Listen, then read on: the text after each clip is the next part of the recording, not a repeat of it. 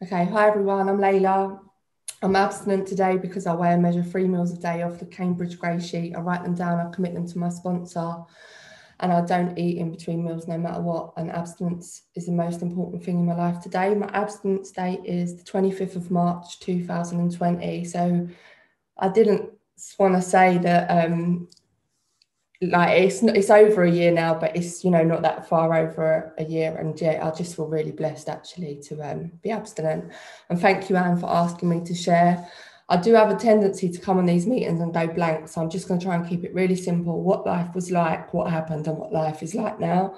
And I haven't really got a timeline or anything, but I can tell you what my life was like before I come to Grey Sheets for many years before. I was always on a diet, although I could never really stick to a diet, but I was always thinking about diet and thinking about calories. I had real issues around my body and weight from as early as I can remember, really. Always thought I was overweight. Always, yeah, just really unhappy with the way my body, everything was, to be honest. So I joined loads of diets. I had all the diet books, and all I ever really wanted was to be thin. And, there was points in my life where I was thin, but I always thought I was massive. I didn't really have relationships, friendships, boyfriends. To be honest, I just ate, my whole life was just around food. And even when my friends were going out, socializing in their late teens, early 20s, I did go out, but I'd always want like 6 weeks notice before a night out so I could go on a diet, get my hair done, fake tan, everything had to be perfect. And of course I put like so much pressure on myself.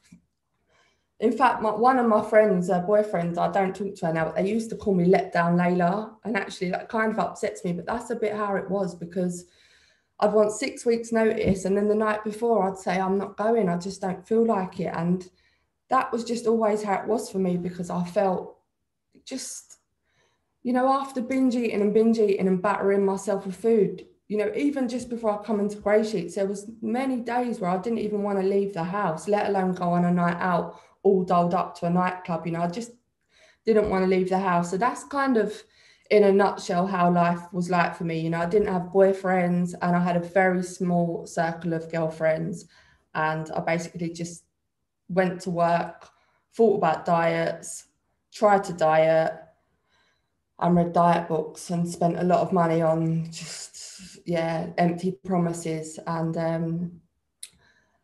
then, I forgot a little bit. So then I started using drugs as well. So I started using cocaine. Well, I always used cocaine, but it got really, really bad. And then I ended up in a 12-step program. I'm just over 2 years clean and sober.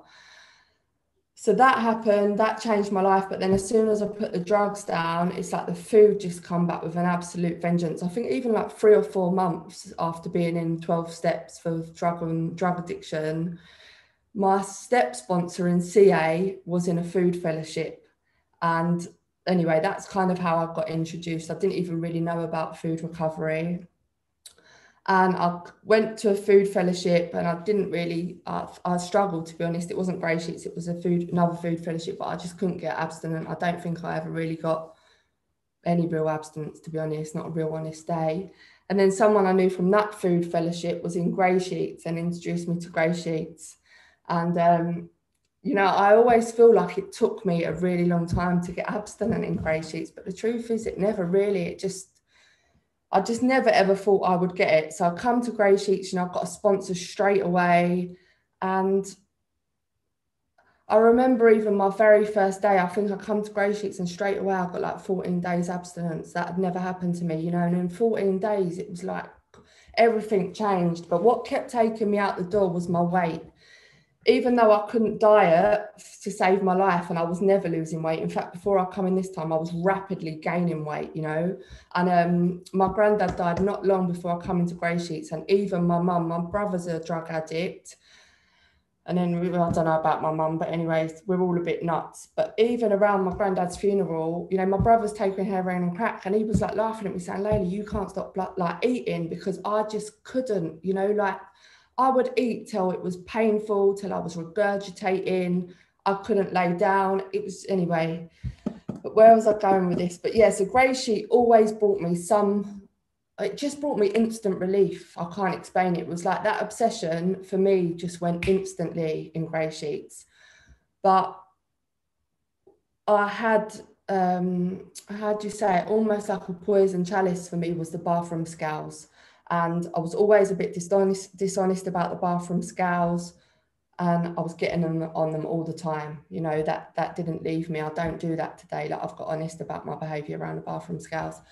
So that kind of always took me out the door. And anyway, I kept coming back. You know, that's the message, isn't it? Keep coming back. And I did. And, you know, after multiple day ones, and, you know, I think it almost got a little bit worse for me. I think that's just how it is once you know about this stuff, and you get a little bit, you know, even those 14 days were magic to me. But then, yeah, something, I don't know what happened. Well, I kind of do know what happened on the 25th of March. I feel like for the first time maybe ever in Grey Sheets, I was just open and willing to give everything a shot. You know, at the time, the lady I was working with, my sponsor, it wasn't about 3 calls a day. I had to speak to 3 people. And if I didn't speak to 3 people one day, the next day I was told to phone 6. You know, before I used to think in my head, I'd go, yeah. But I wouldn't really follow through on that. Sometimes I would, sometimes I wouldn't. And it was only really once I started following all the suggestions that something changed for me, you know, and one day turned into 2 days. I never thought in a million years, you know, a year and a bit ago, not in my wildest dreams did I think I'd be here now, never. And, you know, like, I've been struggling a bit, I think, recently, not with like the food, but I have to say the last 13 months have been the most fulfilling. I'm 39 on Thursday. It's been the most fulfilled year of my life. And anyway, what was I saying? So yeah, just one day at a time, isn't it? You know, I never thought it was possible, and it certainly is. But, you know, for me, I had to follow all my sponsor suggestions. I was doing my regular meetings, everything she'd done. You know, in the end, it was just like, and it's like once I stopped fighting it and was open to it, I don't know, it's like things just started, it was like this ripple effect, you know, the weighing and measuring. Sometimes I hear people kind of not moan about it, but say it was difficult. In my head, I thought I'm never going to be able to do that. Do you know what? Weighing and measuring has not been a problem for me. In fact, I kind of enjoy it, to be honest. I quite like preparing my foods. And I love what I eat. You know, I take my packed lunch into work, and all my friends every day, someone in the office without fail has got their head in my lunchbox saying, oh, what have you got today? That looks lovely, that smells lovely. And I can't cook either.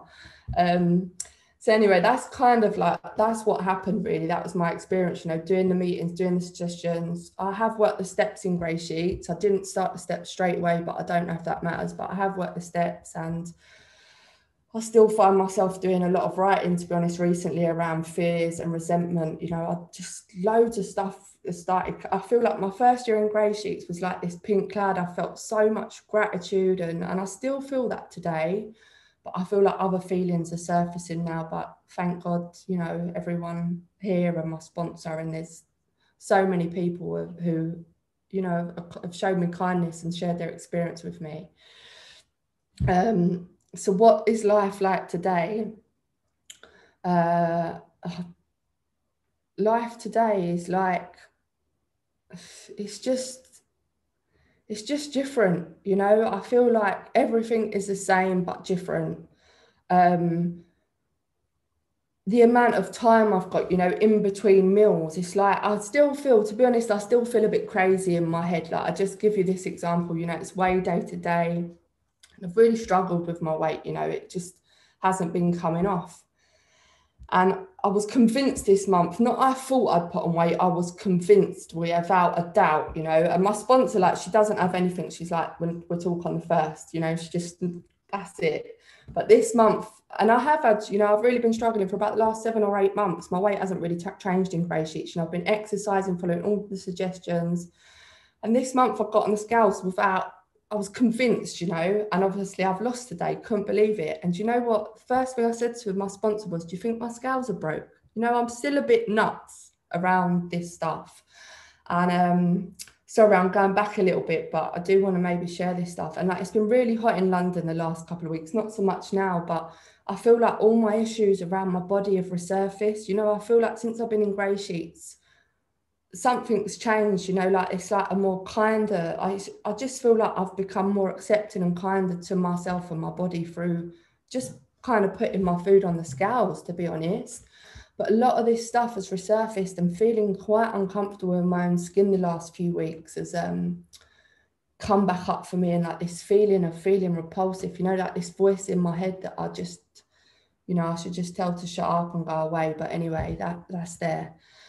But having said that, my experience in GreySheet, that is a lot less. You know, I feel like the peace of mind I have today is a lot less. Like I rarely, you know, the last few weeks I think are a bit of exception, but since I've come into GreySheets, I don't think about my body in the same way. I'm not saying I love it. Thank you, Nan. Yeah, I don't, anyway, loads of things have changed. You know, the way I look after myself, my personal hygiene, like before GreySheets, to be honest, it was just appalling. You know, I didn't leave my bed, like my hair's clean today, my body's clean today, my home's clean. I've changed my bed today, got fresh bedding on my, you know, none of this is easy. I had to commit it all to my sponsor this morning, because I knew if I didn't say it out loud, the chances were I wasn't going to do it.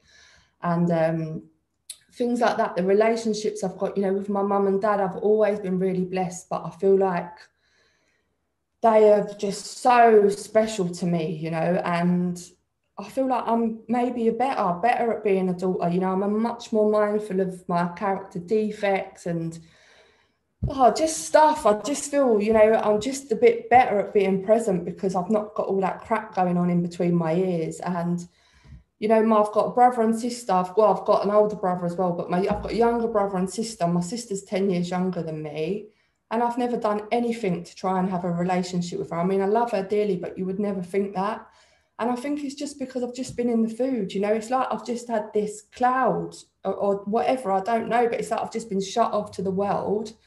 And now I'm not eating. Like these things have suddenly become like, you know, I've got a burning desire now to at least try and have a relationship with my younger sister and find out, you know, what she likes. And anyway, I'm trying to do that. And, you know, a couple of other things. I'm trying to be a better friend, like see my friends, get out of the house. And, you know, I know we've been in the height of COVID, but I've done more in COVID and in lockdown than I have done, you know, in my 39 years of life. I have seen my friends, you know, I've been out to eat in GreySheets, weighed and measured.